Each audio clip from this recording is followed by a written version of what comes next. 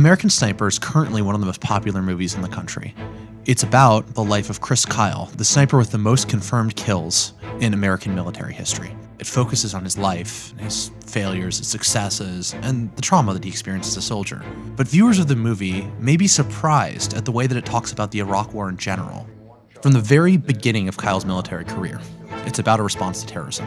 He joins the military after we see the bombings of the American embassies in Kenya and Tanzania, and we see his and his wife Taya's stunned reaction to 9/11. But then bam, shortly after that, Just got the call, boys. It's on! Kyle's at war in Iraq. There's no intervening time spent on George W. Bush, weapons of mass destruction, or Saddam Hussein. The implication that the viewer gets is that the invasion of Iraq was a logical response to 9/11.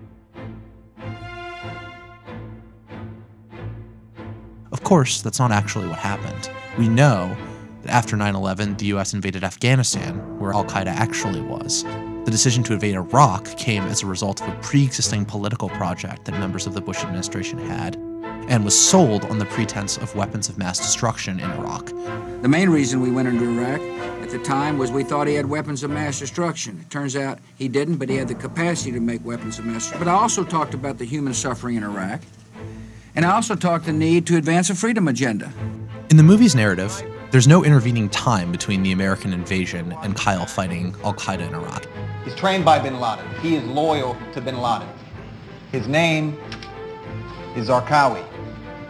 Now this asshole is right now the crown prince of al-Qaeda in Iraq. That leaves viewers with the impression that the Iraq War was against al-Qaeda at the outset and that America invaded Iraq because it had become a hotbed of al-Qaeda operations. The reverse is true.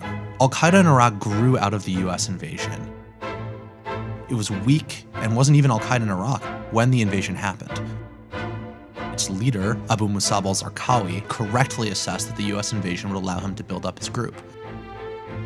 Eastwood wanted to make a movie about one guy. He didn't set out to make a movie about the Iraq War. The problem is, though he himself is anti-war, he ended up letting the film get wrapped up in Kyle's perspective.